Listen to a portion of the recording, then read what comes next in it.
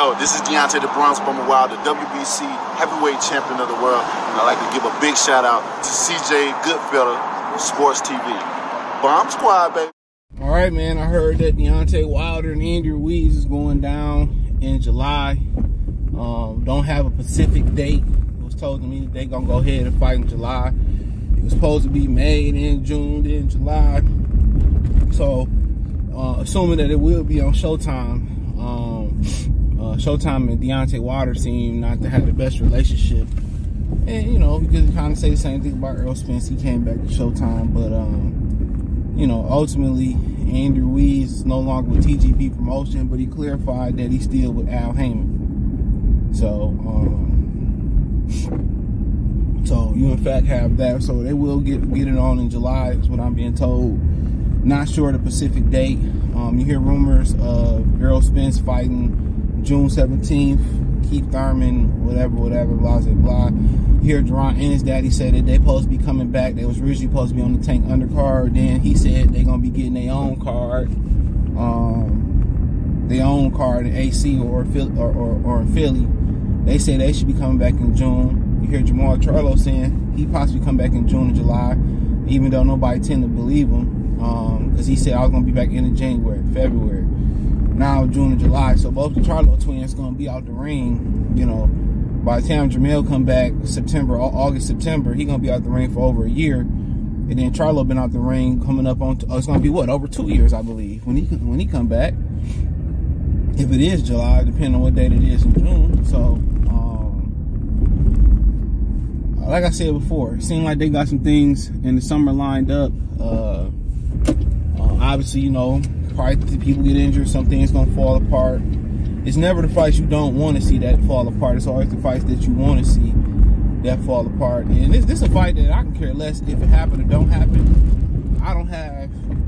I'm not disinterested, but I'm not highly interested in the fight. I mean, it's cool. You know, it's cool to see Deontay come back. It's cool to see how Andy Ruiz, you know, figure out how to get on the inside and chin check Deontay Wilder. Interested to see if Wilder can still take a punch. So it's a lot of questions that have to be answered here. Retaining to Deontay Wilder, but Andy Ruiz, how hungry he is. I mean, most people feel that he can't take Deontay Wilder power or you know, whatever it may be. Obviously, it's a wait and see approach. But yeah, they're gonna get it on in July. I don't know if they found some investors or it was like, Al, this is the best I can do, and they was like, all right, Al, cool, we'll take it. I was just told that they're gonna fight in July, so you know, more likely it's probably gonna be on the West Coast, probably gonna be Vegas, LA, somewhere in there. They're gonna sell black versus Mexican. They love selling those type of fights over at PBC, and like I said before, they must have got the money situated. So didn't give me a venue. Not sure if it's gonna be in Middle East or something like that, and it could be. So I really, you know, really don't know the specifics. I was just told July, so Al's gonna go ahead and make it happen. So we scraped up the money somehow, somewhere, for dudes to be for them both to be satisfied. You know, Deontay Wilder was telling the fans they should buy the pay-per-views, and the fans are saying y'all should give us some respectable pay-per-views to buy. I think at this point they lucky that people streaming and even watching this shit. As much as they disrespected boxing fans, they lucky people even like watching it. Because a lot of the shit I don't watch no more. If I don't have an interest in it, I don't watch it. You know? And that's my opinion on it. I ain't telling nobody you gotta do what I do and what you should be interested in. We all got different flavors. Some of us like tall hoes.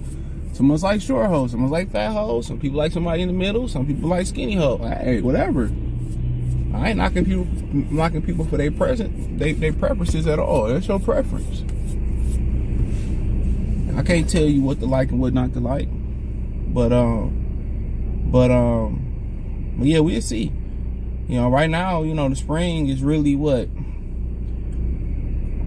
These 3 fights this weekend, Shakur, Fondor, Bam Rodriguez, really don't care about none of the 3, but it is what it is. Tank and Ryan coming. Canelo and John Ryder. I think Rolly coming with Puello. What else we got in the bag? Devin and Lomachenko.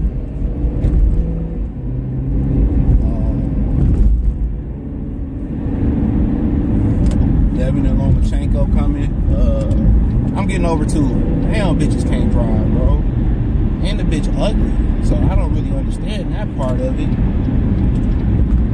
Damn, the ugly bitches who can't drive. Well, pretty bitches can't drive. Then you get back over. Like, come on. I hate driving in the metropolitan city limits of Detroit. Because these motherfuckers is stupid, bro.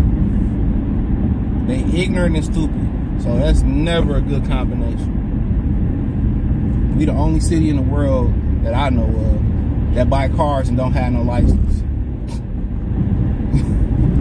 I just never understood it. Just go get your license. You got $1 billion in tickets before you get a license. It's just beyond me. I never understood that about black people. They'd rather go do shit the wrong way than do it the right way. And then be looking for amnesty and sympathy from the government and shit. It's crazy. But nonetheless, you know, so you got T.O. Taylor coming, T.O. Jaime could be coming back. I don't know if it's going to be Triple G or not.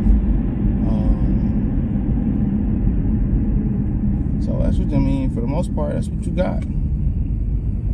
So, you know, you would think with all these dudes being inactive, you'll see a lot of them more stacked cards. You'll see a lot of these dudes fight. So, I mean, I'm expecting the same type of opposition or, you know, undercard or even less coming in with Wilder and Ruiz compared to Tank and Ryan Garcia.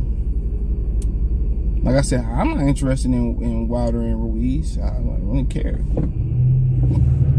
But it's a fight. And it's solid. You know, two heavyweights, that best days that I think is behind them, but this fight might confirm it. But, you know, they had to scramble to get money. Andy want money ever since he fought Anthony Joshua. He feel like he beat him, he entitled to a certain payday. But they need some type of, I got to agree with Dana White on this. They pay structure is way better than boxing. They pay structure is way better than boxing. I mean, way better than boxing. They know how to pay. They know how to pay their people. Boxing paying people to keep them. That's like, to make the analogy, that's like paying a girl to stay around, like my man's Casino did. You know what I'm saying? So they overpaying dudes and scraping up money. That's not a good financial, you know, thing to do. You know, you just paying the chick just to be around. Just to keep her around. That's what they doing with the fighters, paying the fighters just to keep them around. That's it.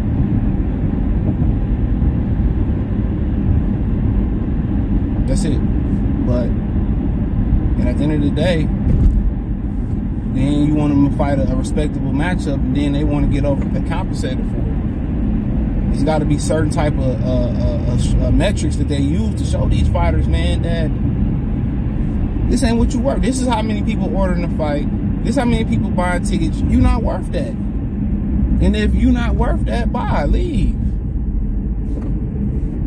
You still under my contract, so you only can fight when I say fight.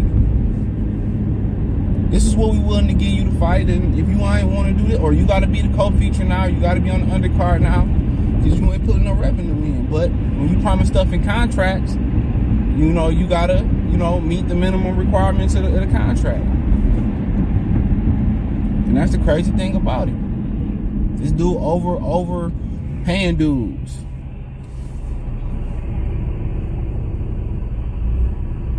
You know, overpaying them.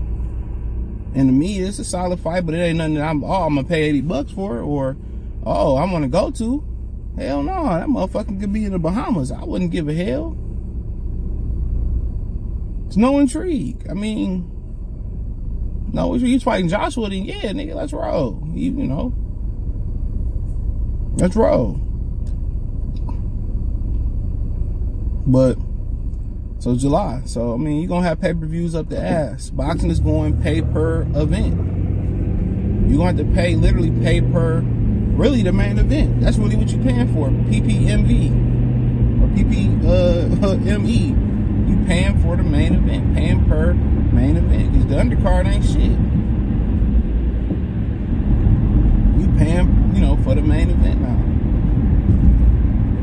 They want the fans to directly finance boxing, and then they want to raise the pay-per-view up to $85, $100, all that. And shout out to Metro. He was the first one to say, he said Al Heyman is going to try to charge $100 for some of these fights, and he had $85. That's basically $100 with tax. Depending on what the cable company's taxing, it's $100, $90. What's $10 today? It's equivalent of $1 back in the day, if that.